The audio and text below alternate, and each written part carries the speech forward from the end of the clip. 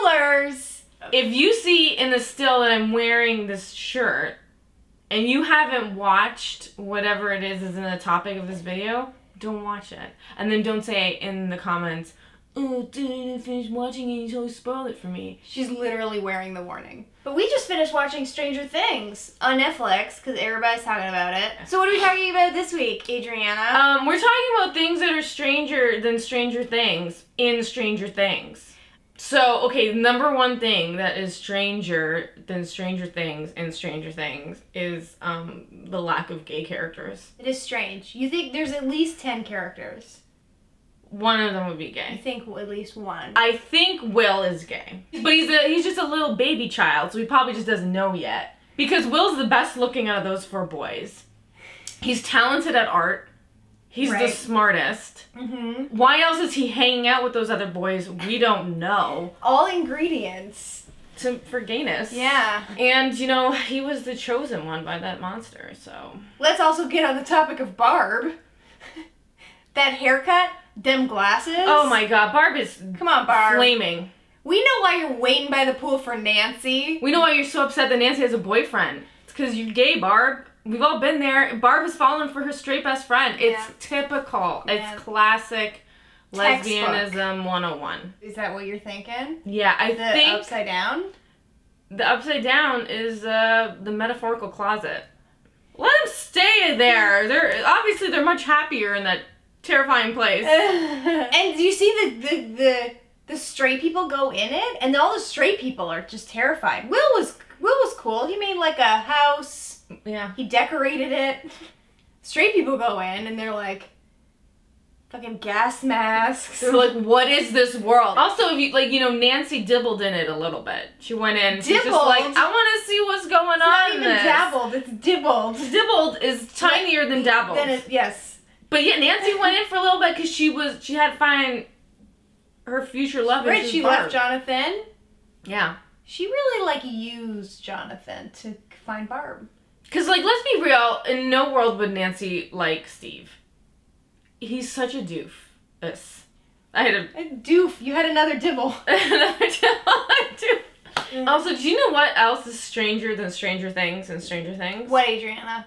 That Nancy didn't care that Jonathan just took pictures of her half naked. Because once she saw that there was the monster in the photo of Barb, all her focus was on getting Barb back. Yeah. And was she really into it when she slept with Steve in the beginning? No, because she was thinking about Barb the whole time. Yeah, she knew Barb was out there. Or she's gone to a better place, probably Miami. Can we count it? Can we count it as a gay death in a show?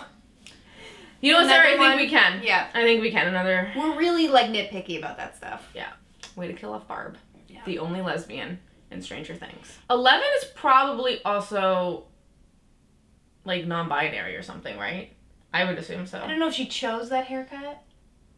She was really into that wig and that dress. Because she likes flipping between both. 11 is the perfect, find yourself a girl who can do both. 11 is by far, though, the best character in that show. Yeah. Do you know what else was stranger in Stranger Things and Stranger Things? How above and beyond a detective or sheriff went, for his job. I'd be like, your kid is missing and we're doing all we can. I'm not going into some fucking other world that has monsters. They found a body and I'd be like, that's him. Solved. Case closed. Well, leave it to the Gay Women channel to pull out every type of gayness. Literally, it's we're just ringing it out. I can find gayness in everything. Anything. And if you guys follow us on Snapchat, you will have been seeing our brand new series. This is Taylor, which today's episode 5. So you're not that far behind. There's 32 episodes. What have they missed so far, Sarah? So what have you missed? We've introduced Taylor. She's a university student. We've met her best friend and roommate, Kelsey.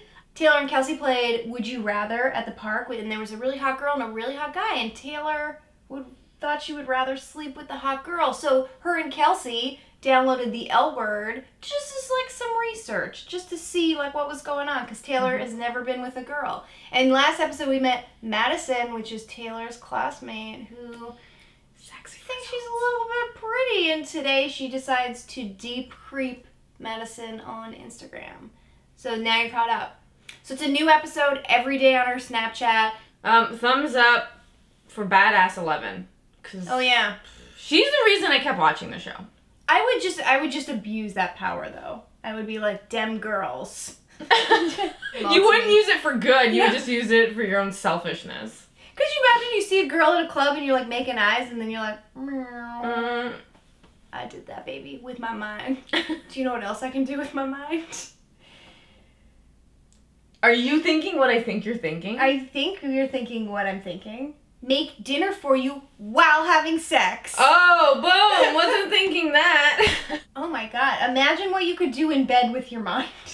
And leave a comment if you agree with our gaydar. And if you agree that the upside down is just a giant metaphor for the closet.